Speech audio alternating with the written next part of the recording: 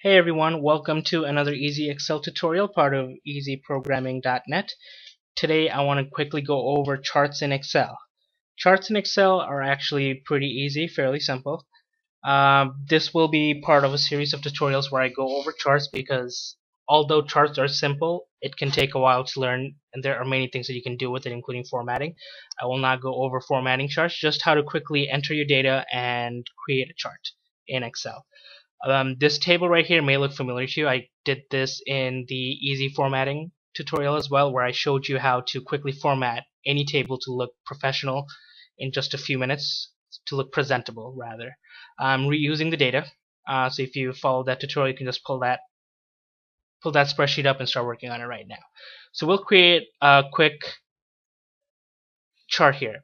Charts in Excel have gotten much easier over the years. If you remember from earlier versions of Excel, you may need to know exactly which data you want to be in. You want it in the columns, which data you needed to be in the rows, as well as calculations if there needed to be. We're not going to do any calculations today. Just like Excel 2007 and 2010, charts are in the insert category. Just like a few of the previous versions, all you need to do is just select the data you want to put in a chart, just like I did here, from the row headers, the column headers in this case, to the row headers, and the data. In the Insert tab, there's a Charts section where you have several charts that we have several options for your charting. This is new here in Excel 2013, recommended charts.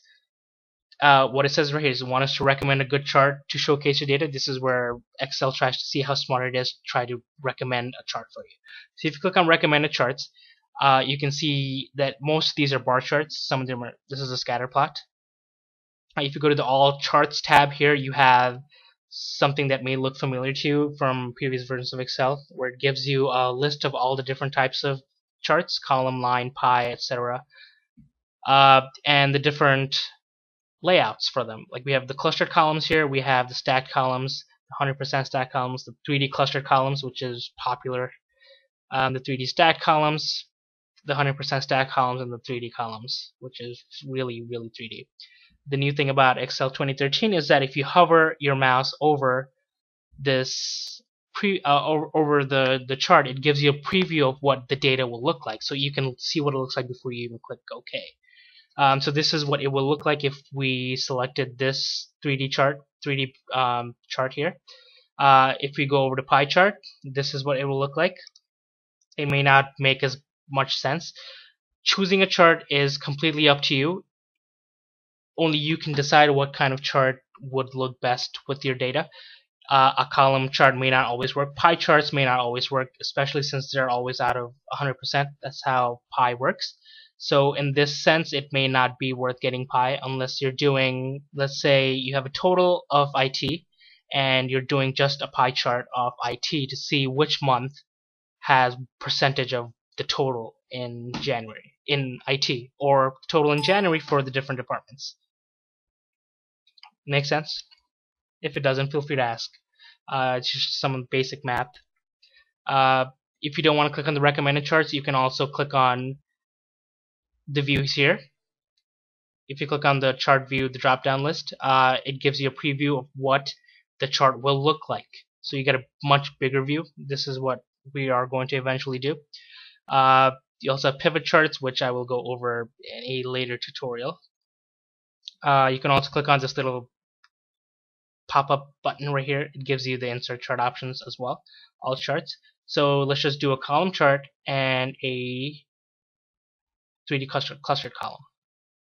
So look, it looks really pretty. It already looks presentable. This is something that you can present to your boss or your class if you're presenting. The chart title is not filled in. Unfortunately, if I select the chart title in the data here, it won't come over to the chart title here. So we'll have to actually, I'm just copying and pasting over. Control C, Control V. And this is what it looks like. Easy, right? Again, I clicked column. You can always change the type of columns, the type of chart you want. So if I want to do a 3D bar graph instead, I can do that as well. Instead of making it a vertical columns, it's a horizontal columns. This sort of looks like it changes automatically. You don't have to delete and recreate. If you want to do a scatter plot, that's a 2D line graph. Right there, you go. You don't have to do anything, pretty much. You just have to select the data and select the type of chart you want. Well, there you go. This is just one part of easy charts. The next thing I want to show you is this little pie chart here. This this second spreadsheet that I'm working on.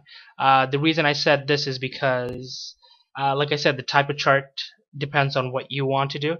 I'm working with percentages here, so what will and only one type of activity, one type of column, and a category here. So this type of chart will look best in a pie chart.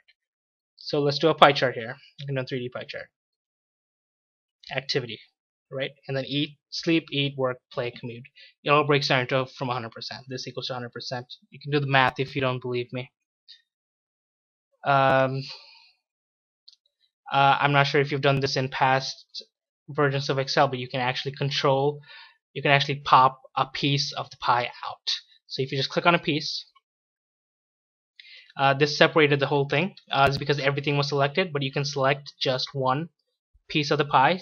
Right now nothing is selected, so if I click on this little blue, you'll see that, yep, right here, you can see that these little selectors is selecting the blue right here, so I can actually pull the blue out, and you see the little marquee here that it's actually pulling the blue out. I can do the same thing with all of them. If you select out and select back in, you can actually control the whole thing, so you can make all of them pop out. There you go. Oh, well, yep, it's still selecting one because I separated them, but there you go. You can always put them back together if that's what you want to do. This is just some cool things you can do with the pie chart. In the next tutorial, I'll go over formatting of charts. There are a lot of formatting options here, and Excel 2013 makes it much easier to do, including these charts right here. I'll go over this real quickly, and then in the tutorial after that, I will cover some shortcuts of how to do these charts really, really quickly, much faster. Thanks for watching. Come back for the next tutorial. If you have any questions, please feel free to ask. If you have any suggestions for future tutorials, please feel free to suggest. Remember to subscribe.